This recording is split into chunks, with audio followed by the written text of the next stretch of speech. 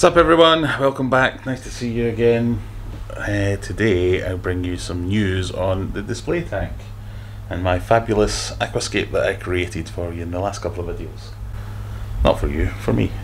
I was alerted to a problem today, so I'll come into the living room. This is my living room. There's a definite odour.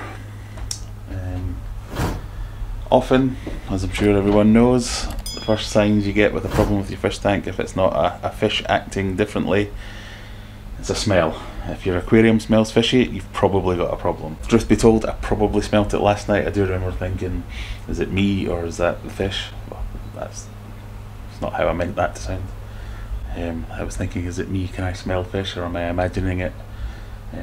Came back today and I'm definitely not imagining it, and at first glance there's nothing wrong. All the fish seem quite happy.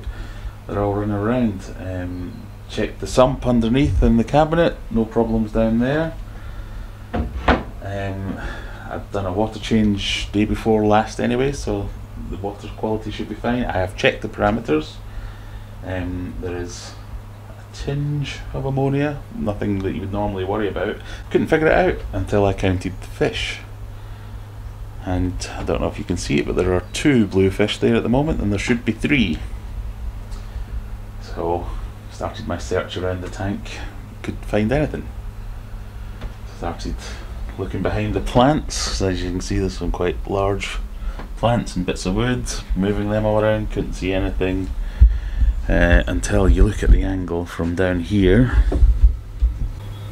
there-ish, it's really hard to see, just the faintest flash of blue, and it's a different texture than you would imagine. I think what's happened is this beautiful little hole that I created as a cave for the plecos or the cories or whatever to get in, but it'd be too small for the discus to get in.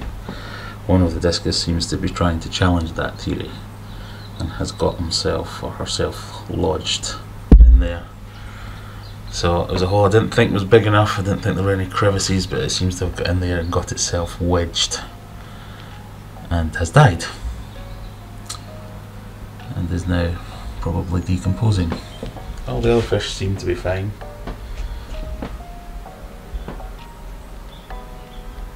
As I say, the water's barely bad, so hopefully I've caught it in time. So now begins the horrible, grim job of extracting a dead fish.